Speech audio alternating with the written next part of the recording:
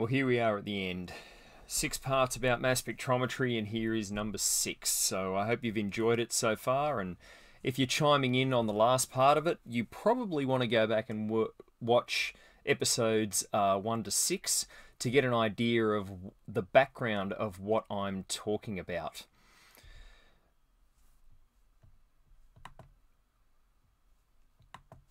Up to this point, we've been talking about how mass spectrometers work and how they generate data.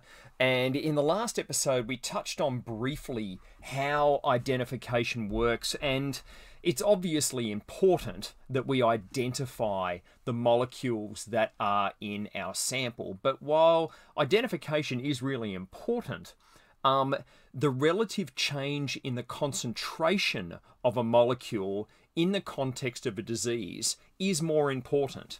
So how do we quantitate how much of a biomolecule is present using mass spectrometry?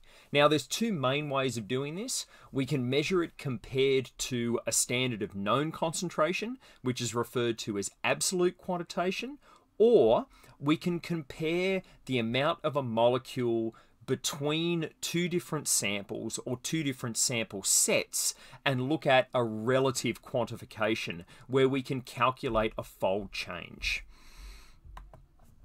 So dealing with the first one, absolute quantitation really requires an isotope labeled standard.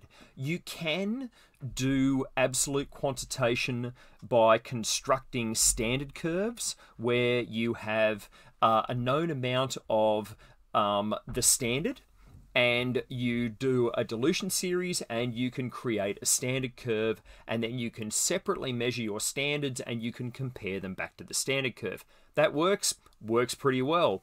The only thing that could happen is that you may end up with matrix effects from the background of your sample, because typically we make standards up in really nice pure solvents like water and acetonitrile. We don't necessarily make them up in the background that the molecule that we want to measure in. So for instance, if we're isolating it from serum or if we're isolating it from urine, we may not have that standard in the same background or matrix as we had in our standard curve, and the matrix can certainly have an effect on the readings that we get. One of the ways to get around this is to add an isotope labeled standard, and what these are is the same compound, exactly the same compound, except one of the elements in that compound has what's called a heavy nuclei. So they can be C13 or nitrogen 15 or deuterium. And so these behave chemically identically to the light nuclei. We can add these samples, we purchase them, they can be a bit expensive. We purchase them and we add them into the sample during sample prep. Now, because they're chemically identical, the heavy version and the light version are able to stay together throughout the fractionation, throughout the separation, and during chromatography, they migrate together.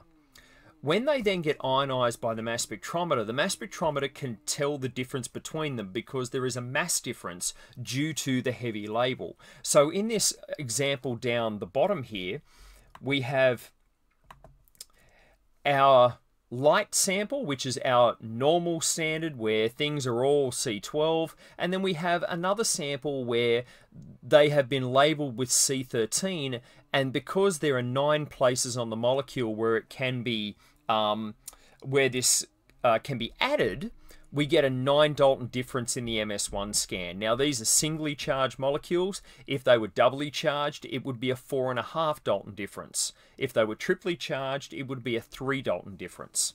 So you can see in this case, if this molecule from the light sample and the heavy standard are at the same intensity, they must be in equal amounts. And therefore, if we added 1 millimolar of the standard to the sample, and these are equal, this must be 1 millimolar in the sample. Same with this guy.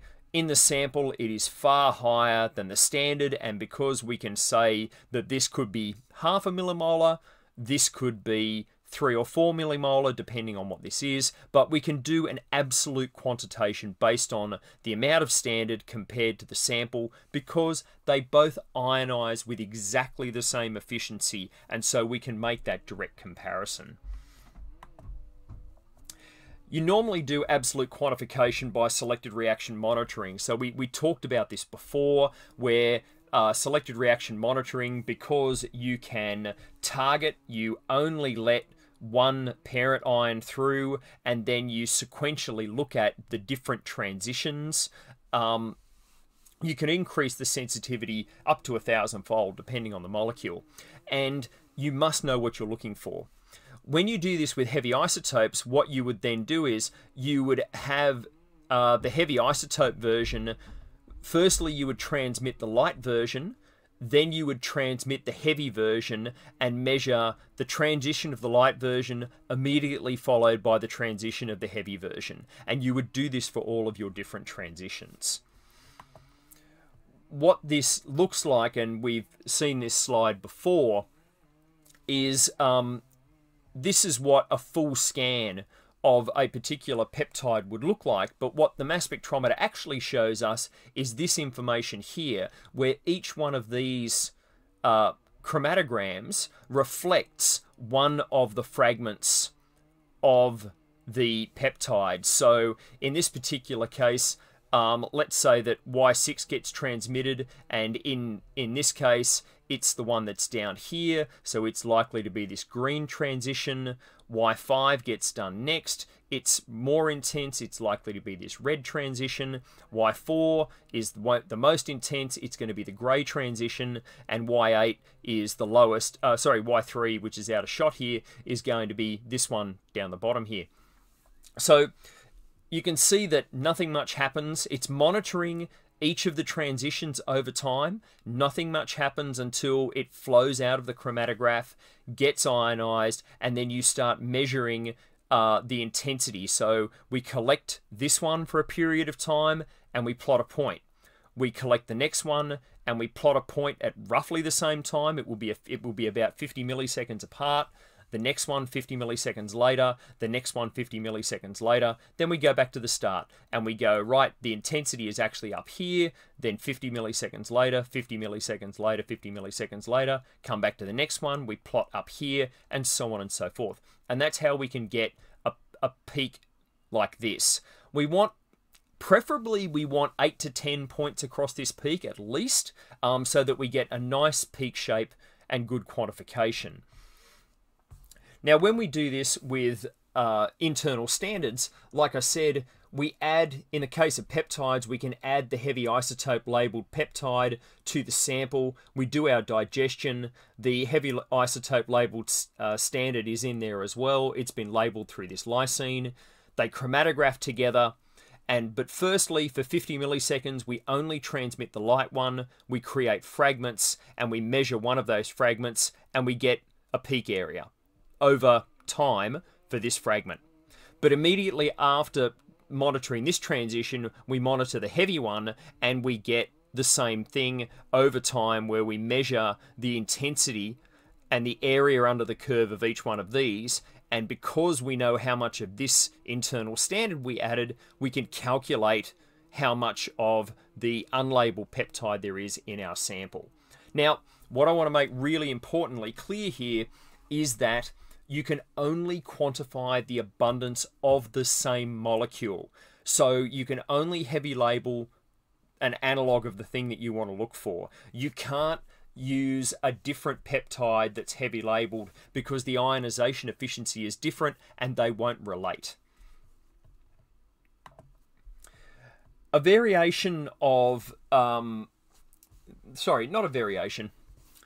way of doing this, rather than doing selected reaction monitoring, where you look at one parent and then one fragment of the parent for 50 milliseconds and then another fragment and then another fragment, is actually to monitor all of the fragments at the same time. So, so this is what we were talking about before with selected reaction monitoring. We let one peptide through out of the mixture, we fragment it into lots of fragments, but then we only measure one of the fragments at a time. In parallel reaction monitoring, we tell the mass spectrometer for 50 milliseconds or 100 milliseconds, only let one of them through, fragment it, but then measure all of the fragments. And we would do this in either a time of flight or an Orbitrap detector. What this means is that we've got more fragments with which we can do quantification with. So when you look at this, when you look at a mass spectrum over time with the intensity in this direction, you can see that the fragments from the same peptide all occur at the same retention time. And if we actually look down this series, we get a diagram that looks like this. So when all of these curves line up in space together, because the measurement of these is all being done in exactly the same scan, so these intensities should line up with each other, and they should all increase together and they should all decrease together because they're all coming from the same peptide. So in this case, rather than having 1, 2, or 3 transitions with which to do your quantification, you can do it with all of the potential fragments that you get. And it now becomes more reliable, and you have more data points on which to quantify the abundance. It also results in a shorter acquisition time, because rather than spending 50 milliseconds on each of the fragments, you can spend 50 milliseconds collecting them all and then go to the next one. So your duty cycle becomes a lot shorter. For some fantastic information on how this is done, I direct you to the places down the bottom here. Skyline is a wonderful resource for not only parallel reaction monitoring, but also for data-independent analysis, which we're going to talk about soon. But also Lindsay Pino's talk here from Northeastern University's conference is fabulous. I really recommend that you watch it. Oh, and one point that I forgot to make with this diagram here, this is showing how you can actually do this also with heavy labeled standards, where all you need to tell the instrument is what was the heavy labeled. Now in this case, we would have heavy labeled the arginine. That adds, because there are 10 carbon atoms in the heavy labeled arginine, it adds 10 Daltons. But because it's doubly charged, the difference between the light version and the heavy version is 5 Daltons. You need to tell the mass spectrometer, transmit this one, and then immediately after, transmit this one, and monitor them. So you can see that they're slightly offset in where they're being detected, but that's because one's being selected and fragmented, and then the next one immediately is being selected and fragmented. So again, you can measure the area under the curve of, in this case, the blue trace, which is the heavy labeled one, if you spiked it in and you knew how much was there, and then you could do absolute quantitation based on the area under the curve of this one. You could also use it for relative quantification using things like SILAC, which we're going to talk about a little bit further on in this presentation. So that's parallel reaction monitoring and those targeted methods. I just want to take a step back and talk more generally about all of the different ways of quantifying. And this is, yes, this is mainly focused on proteins and mainly on peptides, but it also relates to metabolites and to lipids. So what we want to do is we're measuring the abundance of peptides that come from proteins. We're then normalizing the abundance of different peptides from the same protein to infer changes in abundance of the protein. We then compare this between samples like control and treatment. And in mass spectrometry, we're doing identification before we do quantification. This will become important later in another lecture when we talk about electrophoresis and 2D electrophoresis, where it's the reverse. You quantify before you identify. Now, just as a side note, in mass spectrometry, what we're doing is we're quantifying open reading frames rather than proteoforms. And something that I want to bring to your attention is this whole idea of protein inference. How do you assign a peptide that could belong to multiple open reading frames? And there's not a really good answer to this. So why do people do this kind of liquid chromatography, mass spectrometry method for quantifying things if we're not directly quantifying proteoforms? because it's pretty well automated and we can do it unsupervised. There's also a lot of options for doing metabolic and isotopic labeling that allow us to mix lots of samples together and run them at the same time to decrease the amount of instrument time. So here's the kinds of flavors of quantification that we can do. Label-free quantification is the simplest, where you just run your samples separately. You measure the areas under the curve and you do relative quantification based on the ratio of the areas. So in this case, whatever this peptide is, there is twice as much in this particular batch of cells than there is in this particular batch of cells. The problem with doing label-free quant is that you would need to do each of these samples in technical triplicate to make sure that what you were measuring was actually accurate and real and not something weird going on with the mass spectrometer. So the amount of instrument time that it takes to do a large number of samples becomes excessive. Metabolic labeling is a way to get around this, where you label one set of samples, and we'll talk about this in a few minutes. You label one set of samples with heavy isotopes, you mix them together, you digest them to peptides, you separate them, and the same peptide from the different cells migrates together. They come out in the same MS scan, in the same paired ion scan, and you measure the difference in intensity between the light version and the heavy version in the MS1 scan. And again, you do relative quantification. Another way of doing this is by chemically labeling samples, where you extract the proteins, you make peptides, you chemically label the peptides of one sample, of both samples, one with a light version of something like formaldehyde and a heavy version of formaldehyde, mix them together, separate them out, and you do relative quantification in the MS1 scan. Another one is to use what's called isobaric tags, where we extract protein, we create peptides, and then we label those peptides with some isobaric tags, where in the MS1 scan, the same peptide from the two different samples has exactly the same mass, but when we fragment them, we release reporter ions that we can then do the relative quantification on. And the last one is the one we talked about before, where we can spike in heavy labeled peptides to allow us to do relative or absolute quantification. So firstly, I want to talk about data-dependent acquisition, because it's the most common form.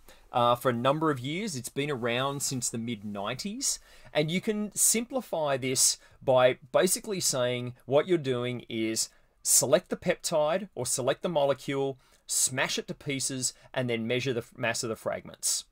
So it occurs in two steps. The first step is the MS1 scan, which shows you what intact ions are present.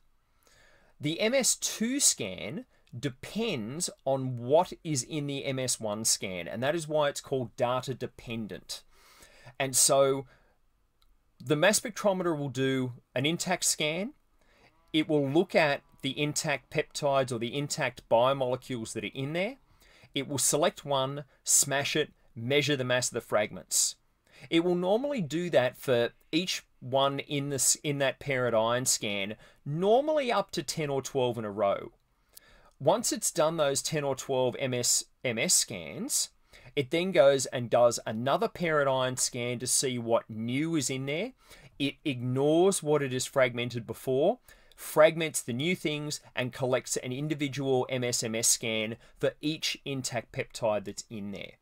And it just keeps repeating this until the end of the chromatography, or the end of the run. Now, what's wrong with this? Some ions that are present in the MS1 scan may not get selected for fragmentation and may not produce an MS scan that you can then identify the peptide. And in data-dependent acquisition, the majority of the time, if there's not an MS scan for a peptide, that peptide will not be identified. If there's not an MS scan for the lipid or the metabolite, it might not get identified. It depends on how you do your quantification. Why won't they be fragmented? Because there's not enough of it to be selected, it doesn't trigger an MSMS scan, or there's too many other ions that are in the list to be fragmented before that one, and by the time it comes out of the chromatography column, elutes to its maximum and then back down again, it may have been missed in the cycles that the mass spectrometer was spending fragmenting other things. What this can do is it can result in what's called missing values in replicate analyses. This is something we'll talk about briefly in a few minutes. So this is kind of what it looks like. So what we have here is, this is a chromatogram, and at each 100 milliseconds under this in a vertical direction is an MS1 scan. And so we do, the instrument does an MS1 scan where it measures the masses of the intact molecules, in this case peptides, and it adds up the intensity of all of the things that it finds, all of the things that it scans, and it plots a point. And so the bigger this line is, the more intensity or the more things that were in the MS1 scan. It then looks at the MS1 scan and goes, okay, what am I going to fragment? So in this case, it selects this one, selects this one with the quadrupole, selects that one with the quadrupole, takes it through to the collision cell, creates fragments, and then measures those fragments in the Orbitrap. And that's what this spectrum looks like. It then selects the next one, which is this one here. Again, selects it with the quadrupole, transmits it to the collision cell, fragments it, sends it back to the Orbitrap, gets measured, and you end up with this spectrum. This one down here in the grass ends up with this spectrum. This one down here ends up with this spectrum. And then it will do another MS1 scan and look at what is in that MS1 scan and fragment things again. How do you then do quantification? So this is the total ion chromatogram that we saw before, where everything in an MS1 scan is the intensity of everything is added together and a point is plotted. If we want to measure the intensity of this one here, which is glufosinopeptide, we can say to the software, show me only where this molecule is. And so you get a chromatogram that looks like this, where at 33.05 is the maximum amount of this particular ion. So what's going on here is that you'll see this ion, if we plot the intensity of this ion over scan times, we can see that at this scan there's a little bit, gets a little bit more, a little bit more, a little bit more, and so on and so forth. In between these measurements of this intact mass, there are MSMS scans going on in the gap. So whatever things that were interesting in this scan would be fragmented in this area between these two MS1 scans, and so on and so forth. So this is actually this is the kind of routine that the mass spectrometer will go through. It will do an MS1 scan, sequentially fragment the intact molecules that are in that MS1 scan, and then do another MS1 scan to fragment more things. So the amount of this particular ion that is in the sample can be calculated by measuring the area under the curve for the extracted ion chromatogram for that. And you can compare that across samples and therefore do relative quantification, because this ion in different samples that have been treated and handled in the same way should ionize with exactly the same efficiency and therefore be directly comparable. So that's DDA, and as I said, some ions in data dependent can be missed and not be fragmented. Now, one of the ways that you can fix this in software is by doing a thing called match between runs, which is what it's called in the MaxQuant environment.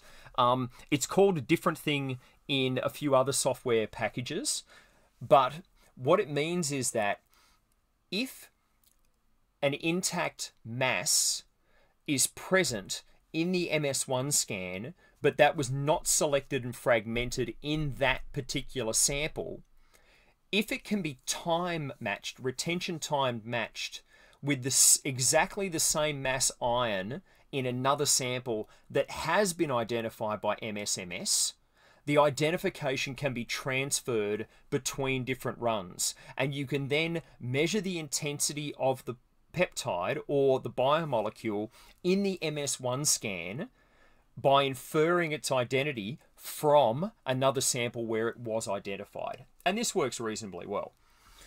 One of the other ways of doing this is actually to do data independent analyses. And this has been around for actually quite a long time, but it's only really starting to become prevalent and dominant over the last couple of years. And so it's only this year that I've actually put this lecture, this part of the lecture in here, because up to this point, it was not something that was really being used in prime time, but now it most certainly is. So it's been around for a long time. 2004 is the original data independent analysis paper.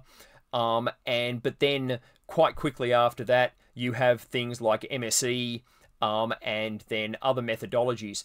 The main ones that are used nowadays are these all full range fragmentation techniques like MS to the E, high definition MS to the E, that have been commercialized by Waters, but also things like swath and variable window swath, sonar, which is a variation on that, and that's it.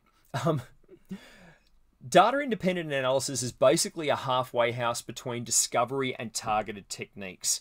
You do need to know what you're looking for, but the way that you can create that data is different to the way that you would do it when you're doing SRM or parallel reaction monitoring, and we'll come back to that. The objective of data independent is that the fragmentation of ions is not dependent on measuring them in an MS1 scan. We fragment every ion that is present, and there's two main ways of doing this. One is by fragmenting everything in the mass range, and the other is by doing window-based fractionation. So we'll talk about the first variation here, and that it's popularly known as MS to the power of E, which has been commercialized by Waters. And the way that they do it is that they do sequential low energy and high energy scans. And what we mean by that is high and low collision energy. So the low collision energy scan transmits the intact ions. So in the case of peptides, these would be intact peptides. So you can see here, in this case, there are 4, 5 intact peptides that are in the low energy scan. Immediately afterwards, we do a high energy scan and we fragment these peptides into their peptide fragments. And the same color fragment here comes from this precursor. So the red lines in this elevated energy scan all come from this one. The pink lines down in here all come from this one. And what you can then do is you can start to time align the low energy scan, the intensity of the precursor in the low energy scan, and the intensity of the fragments in the high energy scan. Now, the way then that you can actually we'll come back to the way we identify these molecules in a couple of slides. The other way of doing this, which reignited the interest in data-independent acquisition, is this idea of doing window-based fragmentation. And this was originally popularized by SciEx with a thing called swath, and then it has also been implemented by Waters as an idea called sonar. So what the way that window-based DIA works, and you can do window-based DIA on thermo Orbitrap-based instruments as well, is that we divide the entire mass range we want to analyze into windows of a mass width. So in this example, we have an MS1 scan that's performed showing us here that these are the range of peptide molecules that are appearing in being ionized into the instrument at a particular moment in time. Now, you don't necessarily need to do an MS1 scan for this to work. The MS1 scan is mainly there as a sanity check more than anything else, for researchers to have a really quick way of looking at it and going, were there peptides in there? Yep, no worries. Once it's done that MS1 scan, it then sequentially works its way through a series of windows where it will select with the quadrupole everything within the range of 400 to 425, transmit it to the collision cell and fragment it, and then do an MS2 scan. So in this particular case, what it's showing is that it's done a whole lot of these MS2 scans, and if we look at this one here, in the MS1 scan between 925 and 950, we have these couple of ions in here. And when we select and fragment what's in that window, we get this collection of fragments that are related to these intact ions in the MS1 scan. But again, we don't need the MS1 scan to get this. All we want is to measure the fragments that are from intact peptides in this range. And so it goes through and it sequentially transmits the range, fragments, and so on and so forth, and then when it gets to the end, it goes back to the start. What this looks like in time is you end up with a collection of fragments from the same peptide lining up at the same retention time, as with parallel reaction monitoring. And this is why I said these things are a halfway house, because the fragments should all align in retention time. So these, if we transmit the window of 400 to 425, we get these collection of fragments lining up over time. If we do this one, which is 1175 to 1200, we get a different set of peptides that are lining up. Why do windows?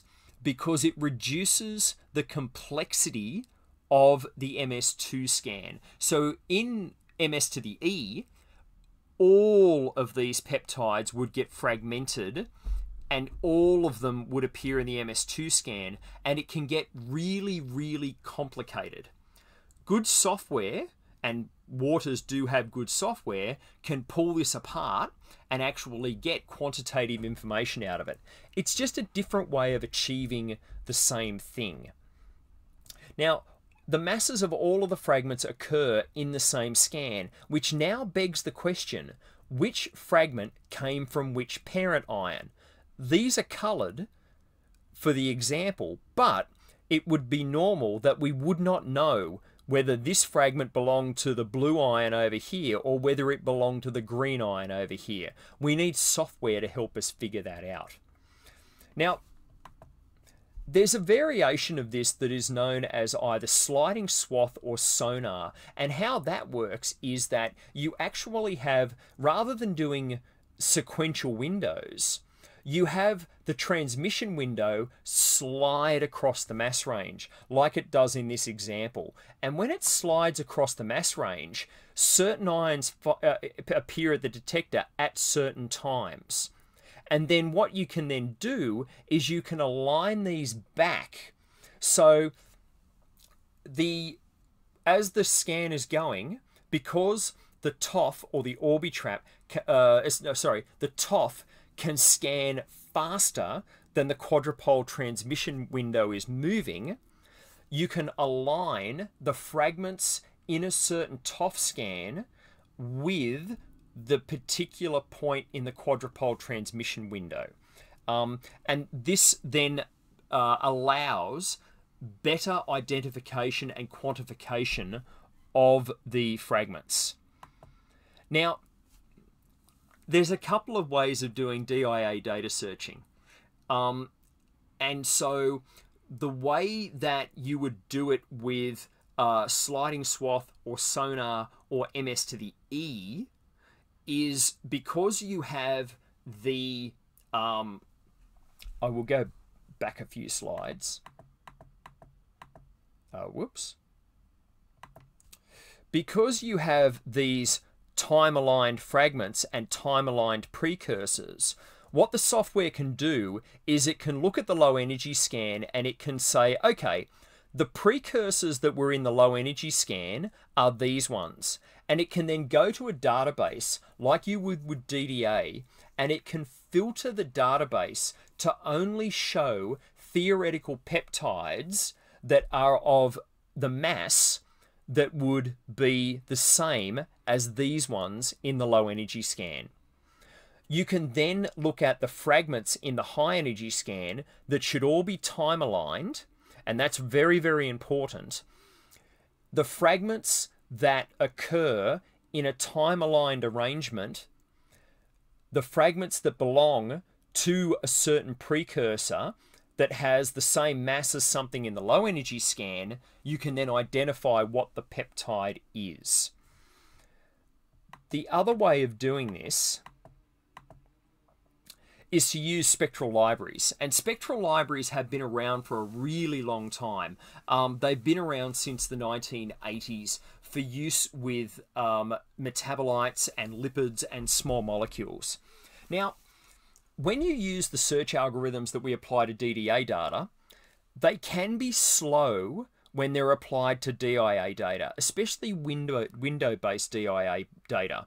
With the MS to the E data, because we can narrow things down to a series of parent ions from the low energy scan, it does work a little bit faster, but it is still longer than doing a DDA search.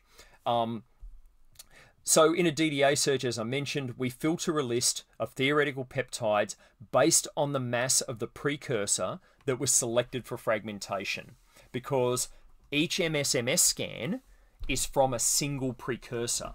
Whereas in DIA, the fragments in an MSMS scan could be from multiple precursors. So we then need to filter the theoretical peptide list to those that would fall within the mass window. And this is obviously exponentially more candidates. And the other problem is that the fragment intensities, when you look at theoretical peptides, you don't actually always know the intensity of the fragments. And this can also be used as another way of confirming the identity of a particular peptide.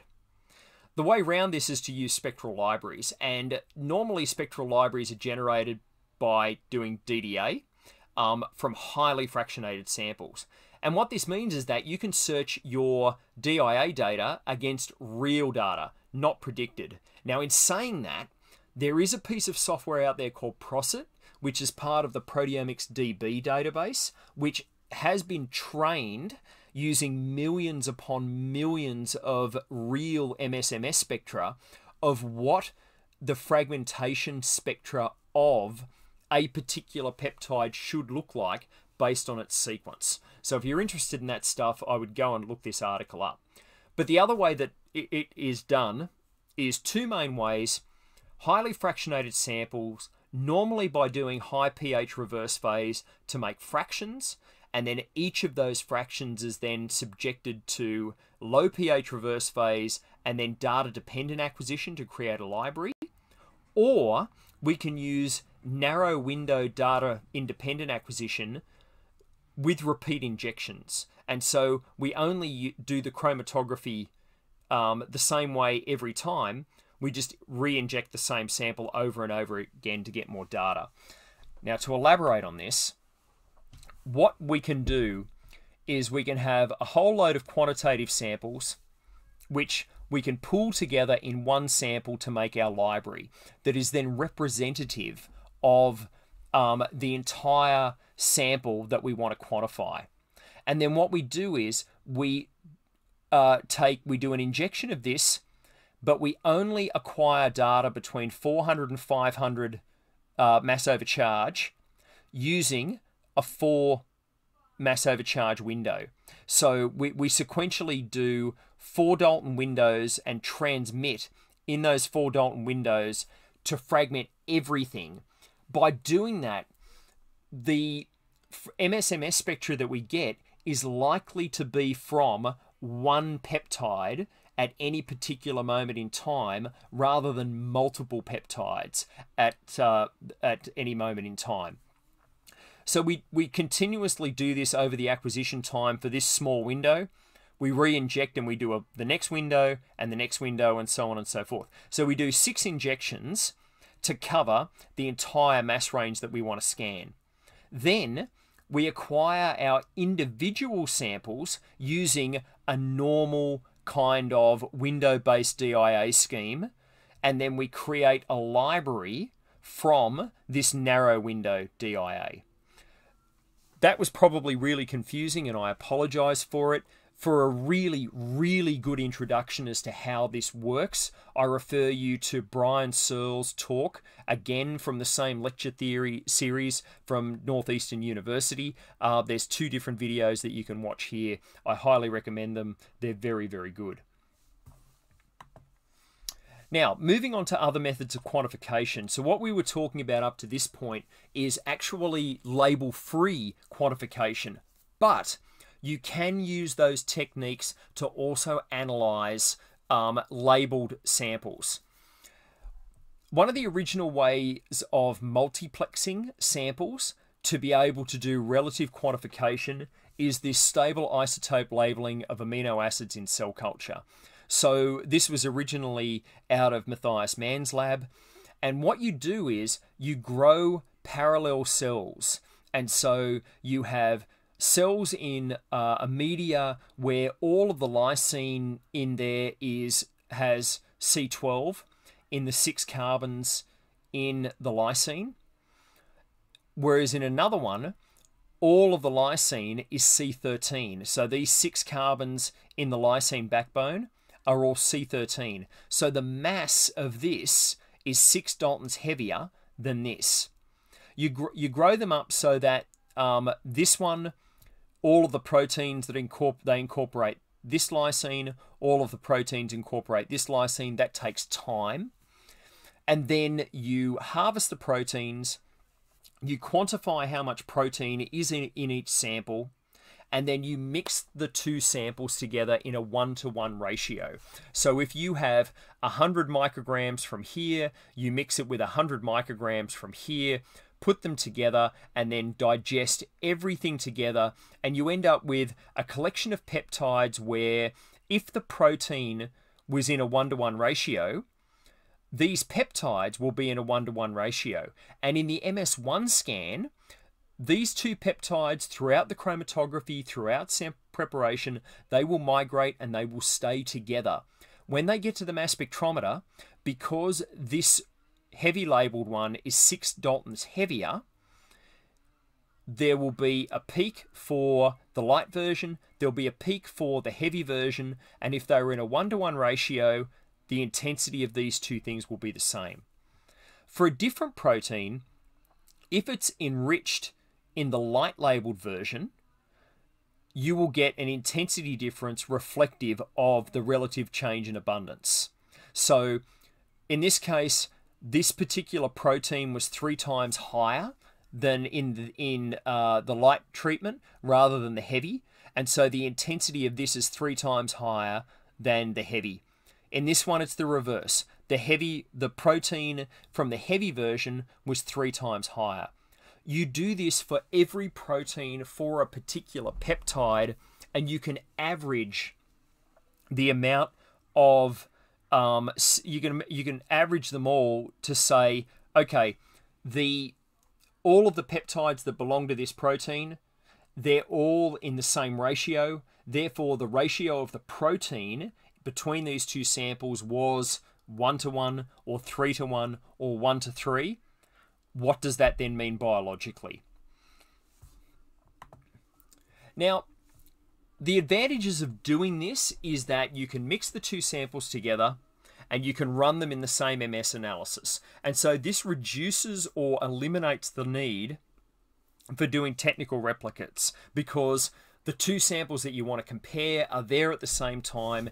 Any problems with ionizations between injections doesn't happen because they're in the same injection. You can incorporate the label biologically, and if you do enough passages, you can get more complete and more accurate labeling than if you do chemical labeling. The disadvantages are you're actually creating more peptides of different masses that are being ionized at the same time.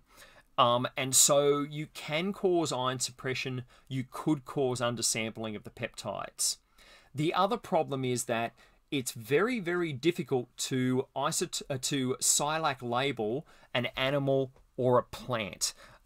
So people have SILAC labeled mice and rats by feeding them nitrogen 15 labeled spirulina, or they've done it with plants where they've grown the plant on a heavy isotope carbon source or nitrogen source. But you have to wait a number of passages or a number of generations to make sure that every single protein in the animal is labeled C13 or is labeled N15. If you wanted to do this with people, you would have to wait 4 or 5 generations. So the experiment is not happening for a century after you start the initial labeling of the person. And then you've got to get the agreement of the person to give you the organs that you've been growing to do your experiments. Let's face it, it ain't going to happen. This has been done in microorganisms such as yeast. This is one of the earlier papers that ever used this technology. And you can see this is a very simple experiment looking at the difference between haploid and diploid yeast. And anything that is in the red has a increase in abundance in the diploid compared to the haploid of 1.8 or higher. Now, whether this is actually positive or negative, it's not really shown. The ones that are not changing are in green. The ones that are going up in abundance are progressively blue, and you can see the ratio numbers here. And then orange, and then red. And you can see the things that are being affected. In this particular case, I've forgotten what this particular... regulation of pheromone signaling. So you can see that in the diploid yeast, that these proteins are going up in abundance compared to the haploid. It's a very simple example, but this has been used for numerous cancer studies and other studies to try and figure out what happens to protein expression under different conditions. Now, as I said before, if you can't label your organism, what you can do is you can chemically label things. And one of the original versions of doing this was a thing called iTrack. And what iTrack is this particular chemical molecule where you've got a reactive group that reacts with primary amines, and then you've got a reporter ion, and the reporter ions can have different heavy and light labeled isotopes. And so this total tag, they all have the same mass regardless of the reporter. The 113 one, there are different masses in the balance group to accommodate for the fact that this is 113 to make the total mass 305. There are different atoms in here for the 114. To make a long story short, what happens is that you can take your organ, extract the proteins, turn them into peptides. You can only label on peptides, label them with a single reporter, combine all of them together, and then typically do fractionation, but then typically do your normal reverse phase electrospray into the mass spectrometer thing. The same peptide from different samples will appear in the MS1 scan at the same place because they're all isobaric, and therefore you're increasing your sensitivity. The reporters are only released during fragmentation. And so for a particular peptide, in this case, this one, you can measure the relative abundance of the reporters to go, okay, in whatever sample this was, this particular peptide is in 4 times greater abundance, and therefore the protein must have been in 4 times greater abundance. Now, you can do this up to 16 samples. So Thermo have made a 16-plex kit, and you can see that all of the different molecules here. This is the reactive group that allows these to be bound to a primary amine, and where you see the stars is where the heavy isotopes are in the molecule. You can see that there is an incredibly small difference in the masses between these reporter ions, and in an Orbitrap mass spectrometer you can tell the difference between these things, and so you can multiplex up to 16 samples at a time. And so rather than having to run your 16 samples in technical triplicate, you can run your 16 samples once and have all of the reporters in the same data analysis. So as I said, when we mix these samples together, the same peptide from a different sample, chromatographs identical, and they are the same mass in the mass spectrometer. You only see one peak in the MS1 scan. So the mass spectrometer then selects and fragments what it thinks is one set of peptides. And so what this leads is there's no increase in complexity. Therefore, there is no ion suppression because you've got other peptides in there of slightly different masses. You do get an increase in sensitivity because you're combining samples together. And in SILAC, rather than having the heavy and light peptide at slightly different masses, and they may not set off the MSMS, all 8 or all 16 samples are contributing to one mass, and so your sensitivity goes up. You perform this at the peptide level as the tags are not soluble, but the organic solvents that you require to solubilize the tag can precipitate your proteins. So you've got to be very careful with this. Can't do this with an ion trap. You need to do it on either Orbitrap or TOF analyzers. And there's no equivalent for your metabolites or lipids because these things happen, the labeling happens through primary amines. Most lipids, most metabolites don't have primary amines. But this has been used a heck of a lot. Again, this is an old example. I should update it. But what you see here is, in this case, the iTrack label, the ones that are red are the ones that are increasing in abundance. The ones that are blue that are decreasing in abundance. This is the response of the malaria parasite to doxycycline treatment. So you can measure the particular proteins that are being downregulated, the ones that are being upregulated in response, and you can start to target, or you can better understand how does doxycycline affect malaria, and can you then use complementary therapies or something else to be able to accentuate this response and cause it to kill the parasite. Now, we spent a lot of time talking about proteins and peptides because, to be honest, that's the majority of the stuff that I work on. But I do move more and more into especially lipids and slowly metabolites. Lipids are really hard because of the enormous diversity of lipids, but they are all very, very structurally related, and there's a lot of isobaric species. So to point this out, we have these 3 lipids which are structurally different because they have different double bond placements. And because of the different double bond placements, they will have different shapes and different conformations. And so they will be doing different things biologically. Now, the problem is that these things are completely isobaric. You will, if these 3 were in your sample, in an MS1 scan, you would only measure one mass. You would not be able to tell that there were 3 different things in here. If you fragmented these things, depending on where the fragmentation happens, because this double bond is in a different place, you may be able to distinguish this fragment from these 2. But in this case, because the double bond happens at the same place, you can't distinguish these 2 molecules from each other just by using fragmentation MSMS alone. You may be able to use ion mobility because these will have different shapes and different collisional cross sections. So you may be able to get these apart before you fragment them. So This is still an emerging field with regard to software. There are 43,000 candidates that are in the database at the moment that you need to be able to wade through. And the way that we do this is, again, we extract, we separate by mass spectrometry, we have to do each sample separately, typically in triplicate, to be able to get our quantification and be able to understand that there is a meaningful difference in abundance, that it's not just the machine being weird.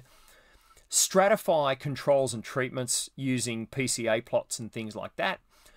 Then hopefully have some fragmentation that will tell us what a particular mass is, and then be able to do our quantification. Metabolomics is a similar idea. We need to be able to quantify and identify things from MS1 scans, MSMS scans, but also from NMR. We want to identify previously unknown metabolites, and we want to be able to measure their concentration and quantify them accurately. It's the same kind of workflow, and again, we use spectral libraries to try and tease out what's going on in our sample. But again, this is actually quite difficult. If we're just looking at the intact mass of a molecule alone, in this particular case, I'm searching for an ion of this mass plus or minus 0.1 of a Dalton, and I end up with 54 different things. And so out of a database of 114,000 odd entries.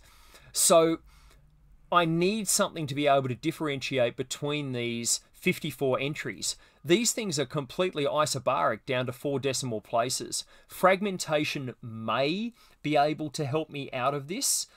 The other thing that could help me out of this is structural differences causing a difference in ion mobility. What do we use metabolomics for? We can use it for drugs. So we can use it for drug screening. We can use it for functional genomics to look at the changes of phenotype that happens after genetic manipulation. We can look at the link between genomics, transcripts, proteomics, and metabolomics to look at human nutrition, things called nutrigenomics. And we can also look at metabolic fingerprinting, look at the endpoint metabolites to try and diagnose disease or see how drugs are metabolized through the body during treatment. So an example of this is one from a few years ago, where they can look at the metabolic profile and the risk of people over time of developing diabetes. So in this particular case, they followed nearly 2,500 individuals for 12 years, and of which 200 of them developed diabetes.